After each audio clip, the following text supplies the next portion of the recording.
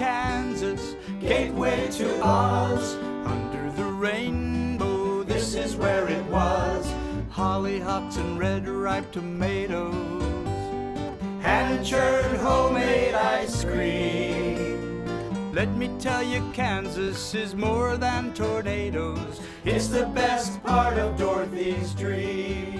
Today Around Kansas starts off with this year's annual Kansas Notable Books list.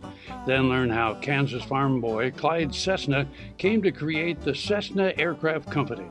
Next, find out why Kansas is almost universally synonymous with home. And we'll end with the story of Dr. Curtis E. Munn, a pioneer doctor in Kansas. Closed captioning brought to you by Ag Promo Source. Together we grow. Learn more at agpromosource.com. This segment brought to you by Brown Chevrolet Buick in Wamego, just a short drive down the Yellow Brick Road. Good morning, it's Wednesday. I'm Frank. I'm Deb. And this is Around Kansas, and this is the 21st of June. Wow. First day of summer. Yeah, is this the day you can sit an egg on its end? Or is that the... I think that's spring, maybe. Never mind. Yeah, never mind. Yeah, don't let the facts get in the way of a good story. You can go ahead, stand an egg on it and see what happens. I won't be responsible. Well, you know, blame you can Frank always stand it on end if it's hard boiled. Blame Frank if it rolls off the table and squashes or whatever. So my exciting news: I got a new wheel on my wheelbarrow because the wheel went flat, and Jake put one on there, but it was too small. So I'm always bumping into stuff when I'm, pushing buffalo chips around the yard or whatever. So he calls me one day and he said, get the measurement off that wheelbarrow. So I'm out there, and he brings home this beautiful big wheelbarrow wheel, and he even puts it on for me, Frank. Wow. What a man. What a man. So I posted this on... One bolt. So I put this, well, it was a little more complicated than that. So I put this on Facebook that he'd gotten me this new wheel. And so Michael can share this with you. So my friend Mark Younger does a Photoshop. You remember the iconic image of the woman in Kansas pushing the wheelbarrow full of buffalo chips, and she's a pioneer woman. Well, Mark put my face in that, so that appears on Facebook. Well...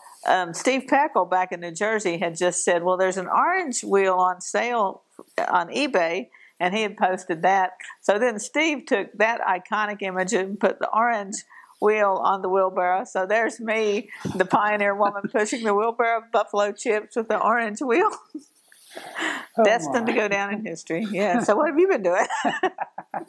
Well, I've been pushing buffalo chips around the yard. Yeah. So anyway. This is what my life has come to, Frank. Yeah. This is it. Well, I did have a wheelbarrow a few years ago, and it had, a balloon tire on the front, which went flat. Right. Now I've got one of those nice hard tires that won't go flat. Yeah. So I love it. I did find one of those. Yes, I did. And that's what's nice. on there now. So while I've been pushing buffalo chips around the yard, you actually live in this century, Frank. So tell me about the exciting stuff going on with your app. Frank has an app. I have a wheelbarrow. Frank has an app. I don't have an app. The radio station has an app. The radio station is WREN, Wren Internet Radio. And anyway, we finally got our own app. And it is in your Play Store. And it works on all the Android devices and all that. So you go to the Play Store and just look for Wren Oldies Radio. That's what you need to search for. That comes up and you download it. It's absolutely free. Puts an icon on your screen, and as soon as you hit that, Wren comes up and starts playing the oldies of the 50s, 60s, and 70s. And that would be 1950s, 60s, yes. And 70s for my friends. Yeah. So anyway, it's pretty exciting that we finally got that app. You can also go to wrenradio.net and do the same thing. But, so if I figure out where my Play Store is, I didn't even know I had a Play Store. If I figure that out, while I'm pushing my wheelbarrow around the yard, I can be playing the oldies. Oh, my. So what a great country. Uh-huh.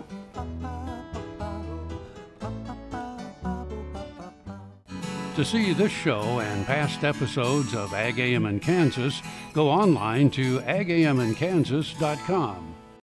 Valley Vet Supply is devoted to providing information and professional quality products at reasonable prices.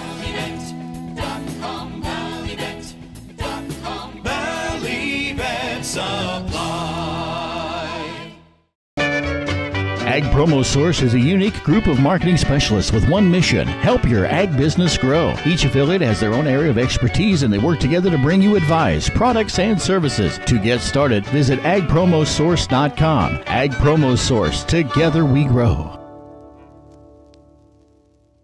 Brown Chevrolet Buick in Wamego is driven by the spirit of American ingenuity. Come in for a new Chevrolet car, truck, or SUV. If we don't have exactly what you want, we'll find it for you. And we also have a great selection of used cars. We make sure you have an easy, fun, and transparent sales experience that saves you time and money. But if you want high-pressure salesmen and hours spent in the finance office, you'll just have to go elsewhere. Brown Chevrolet Buick in Wamego. We're making car buying great again. This segment brought to you by Kansas Regenerative Medicine Center. Your stem cells, your health, your life. And here we are again. So, I see that you are holding a book. With Buffalo Bill on the cover. How good can it get? Kansas Notable Books. The Kansas Notable Book List has come out. And I, at one time, was honored with a Kansas Notable Book. The book that Michelle Martin and I wrote on Kansas Fortune Bases.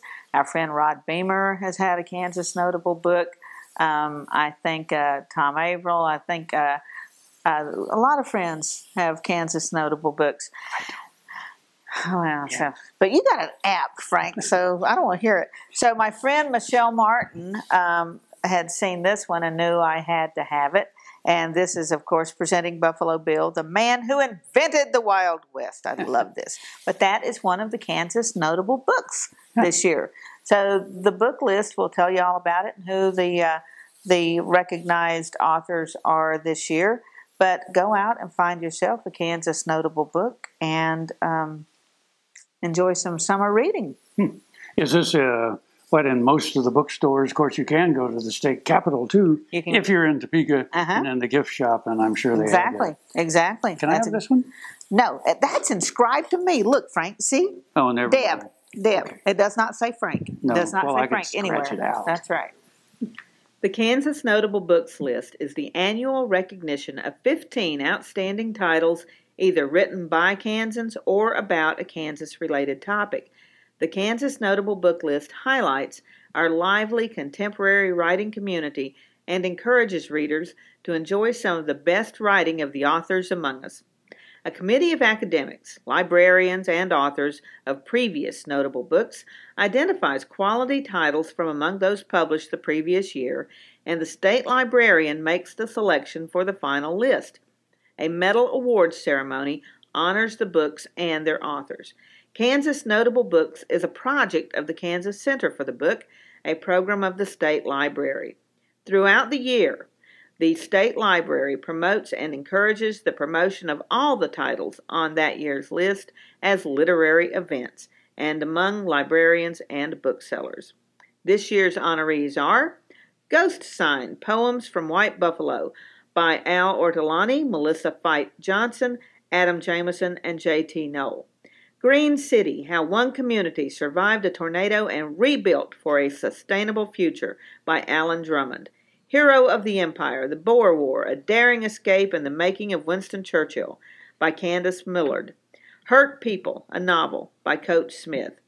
Iowa Life, Reservation and Reform, 1837 through 1860 by Greg Olson. The Last Wild Places of Kansas, Journeys into Hidden Landscapes by George Fraser. Lost and Gone Forever, a novel of Scotland Yard's Murder Squad by Alex Grecian. The Memory of Lemon, a novel by Judith Ferdig. Mike Torres, a baseball biography by Jorge Iber. A Nest of Hornets by Robert Krenzel. Never Enough Flamingos by Janelle Diller. Fog, The Most Influential Man in Basketball by Scott Morrow Johnson. Presenting Buffalo Bill, the Man Who Invented the Wild West by Candace Fleming. The Small Town Midwest, Resilience and Hope in the 21st Century by Julianne Couch. We at Around Kansas encourage you to grab a good book, a Kansas Notable Book, and do some summer reading.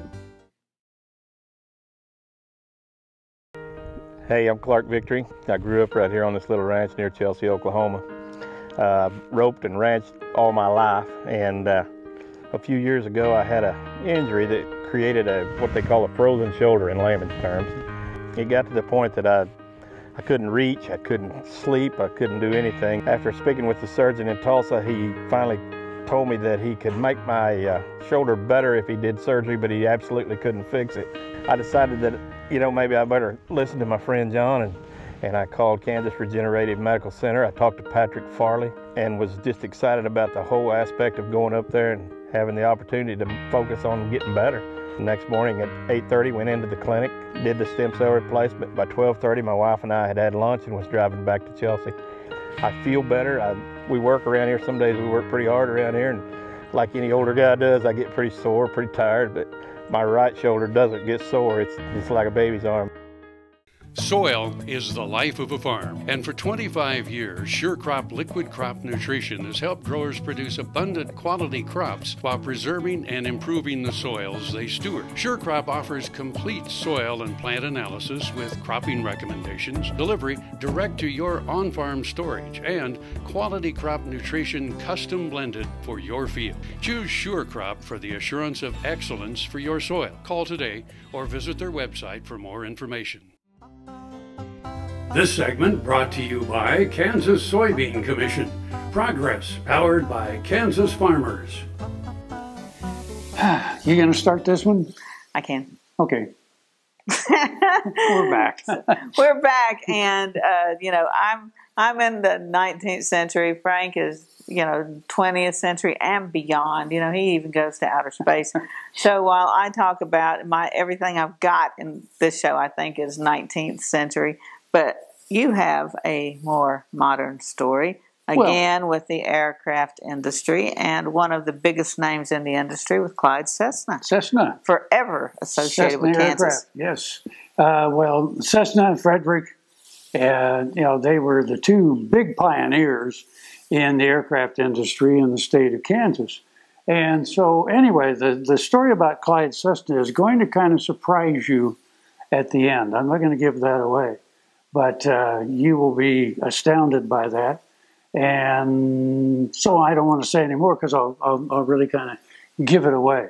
But Cessna built his first plane, if I remember rightly now from my story, since I read it, was 1910, but he left Kansas for a while. But he missed actually being involved in the everyday manufacture of aircraft. This is a Kansas profile from Ron Wilson, director of the Huck Boyd National Institute for Rural Development at Kansas State University. The world's most popular airplanes. That's one description of the planes built by the Cessna Aircraft Company, maker of more light aircraft than any company in the world. It was all started by a rural Kansas farm boy. He is today's Kansas profile. Clyde Cessna was born in Iowa. When he was 1 year old, his family moved to Kansas and lived on a farm near the rural community of Rago in Kingman County. Rago is unincorporated. It's located east of the town of Spivey, population 79. Now, that's rural. As a farm boy, Clyde learned to be a good mechanic and handyman. He helped area farmers with their equipment and then branched out into working on automobiles. He became an auto mechanic and then a car salesman in Enid, Oklahoma. One day in 1910, he went to Oklahoma City and saw what was called an air circus, an exhibition by a group of touring stunt pilots. He was so intrigued by the airplanes that he quit his job and moved to New York to take a job in aircraft construction. He learned the craft of airplane manufacturing and then moved back to Oklahoma to build his own planes.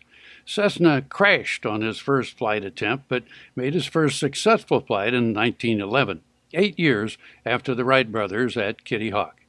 With that flight, he became the first person to build and fly a powered aircraft in the heartland of America between the Mississippi River and the Rocky Mountains. Clyde Cessna tried to generate income by flying exhibitions, but money was scarce in those times. He finally moved his family back to the farm in Kansas, where the only building still standing was a barn. Believe it or not, the family moved into that barn temporarily. The family literally lived in the hayloft while Clyde worked on trying to build better airplanes. Each year, he built a new and improved model. In 1916, Cessna had a unique opportunity. A Wichita car building company named Jones 6 invited him to build an airplane in its auto factory to publicize the company. So Cessna came to Wichita and built a new plane with the words Jones 6 painted on the wings in giant letters, which could be read from 1,000 feet below. It was the first airplane ever built in Wichita, Kansas, the first of more than 250,000 airplanes, which would help earn Wichita the name of Air Capital. Cessna continued to build and upgrade his planes. In 1917, his plane named Comet set the U.S. national speed record of 124 miles per hour. After World War I, Cessna joined with two legendary partners, Lloyd Stearman and Walter Beech, who was also a test pilot. In 1925, they formed a company called Travel Air Manufacturing. This company became one of the nation's leading airplane manufacturers. 2 years later, Clyde Cessna set out on his own to build a high-performance single-wing plane that could outperform the biplanes of the time. His monoplane model would be able to reach speeds of 145 miles per hour and fly more than 7 hours in length, a remarkable achievement for the time. However, the Great Depression hit and the company put the business on hold. Clyde Cessna went back to the farm, but his nephew, Dwayne Wallace, was still working in aviation. Dwayne encouraged Mr. Cessna to restart the business, and together they did so. Clyde retired in 1936, but his nephew would continue to build the company. The company grew and changed through the years. For example, the 1956 Cessna Skylark would outsell every other light airplane in the world. Today, the Cessna Aircraft Company is considered one of the world's largest makers of small aircraft. The world's most popular airplanes? That was one description of the planes built by the Cessna Aircraft Company. And there's more.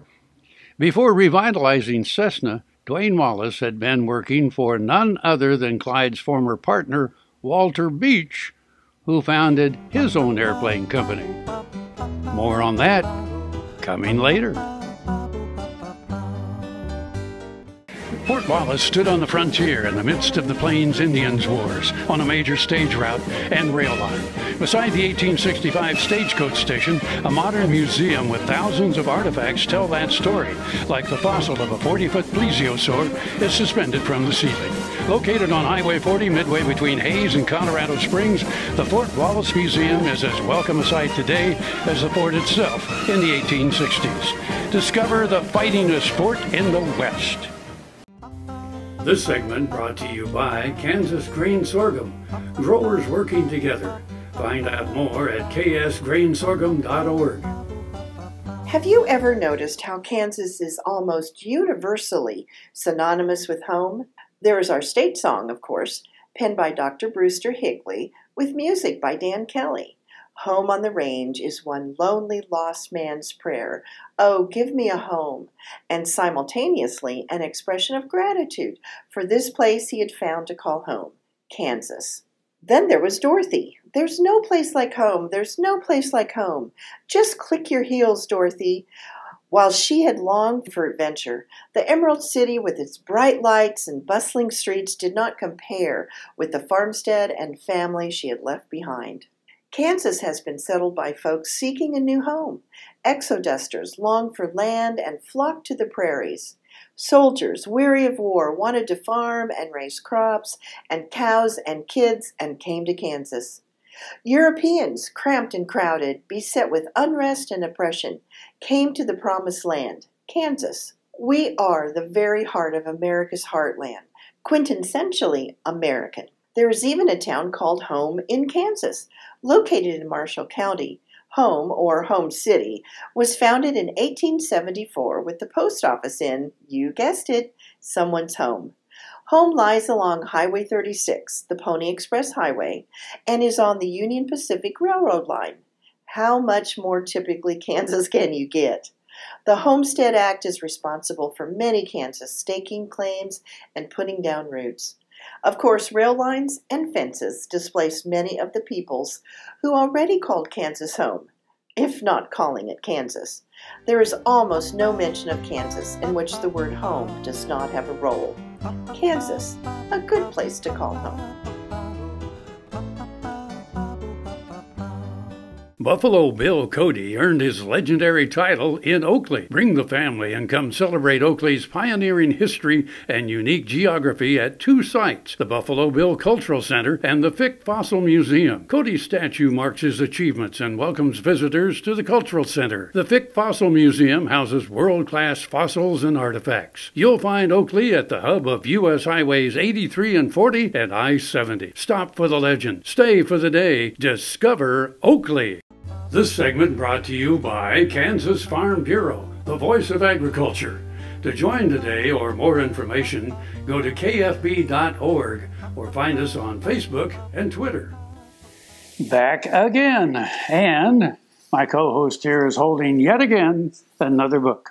I am out to save the world, of books. Okay, I was at the Order of the Indian Wars in Denver a few weeks ago. Dr. Jake and I were out there, and of course it's a gathering of old friends and incredible scholars, one of which is Paul Hedren. And Paul is retired from the National Park Service, like so many, worked for the National Park Service, like so many distinguished historians. The National Park Service is a great place if you're interested in pursuing some hands-on history. It's very competitive, but that's the place to go. Well, Paul's new book, The Powder River, The Disastrous Opening of the Great Sioux War, is a wonderful book with a lot of Kansas connections, a lot of them. And one of them is right here in Topeka with Dr. Curtis Munn. And the Munn name was a very well-known, would have been a contemporary of Hiram Price Dillon. Dr. Munn and his son Lynn would have been contemporaries of Dillon's. So this is, I just can't tell you enough good stuff about this book. Paul is just handsome, dapper gentleman, just such a gentleman. Lives up in Omaha, so not too far away, and it's a really cool connection. Really cool connection. When historian Paul Hedren was researching the Great Sioux War, he found the reports of Assistant Surgeon Curtis E. Munn invaluable. Paul called Munn's reports both precise and vivid. The resulting book, newly released from University of Oklahoma Press, Powder River, Disastrous Opening of the Great Sioux War, is itself precise and vivid. The most famous event of 1876, of course, is the annihilation of Custer's command at the Little Bighorn in June. But that battle on the Greasy Grass was but one incident of the warfare engulfing the northern plains. The accounts are riveting, more so because of Dr. Munn's contribution, both on the field and in recording the events. Paul shared one incident that occurred in March, following a fight and arduous travel. The beleaguered column reached Fort Reno, Wyoming, where men and horses were fed and warmed. Munn had been telling his wounded soldiers they would be properly tended, encouraging them through the miserable journey. The good doctor was livid to find the hospital was only a wet tent with no stove and one cot. He went to work and within a short time procured stoves and tents and saw to it that his men were comfortable. Just the sort of doctor we would all hope to have. Dr. Munn, a Harvard grad, served in the Civil War and was a pioneer doctor in Kansas. He was the bacteriologist for the State Board of Health, a lecturer on hygiene and sanitation at the State University, and a lecturer on bacteriology at the Kansas State Medical College. His son Lynn became a respected doctor in Topeka as well, and it was Lynn's wife, Lily Gordon Munn, who was responsible for the Munn Memorial at the entrance to Gage Park. The Munns, both doctors and their wives, rest in historic Topeka Cemetery. For more of Dr. Munn's accounts of the Indian Wars, find the book Powder River in all the usual outlets.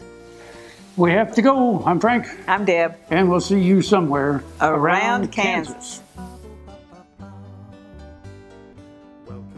Closed captioning brought to you by Ag Promo Source. Together we grow. Learn more at agpromosource.com. Hand-churned homemade ice cream. tell you Kansas is more than tornadoes. We're the best part of Dorothy's dream. We're the best part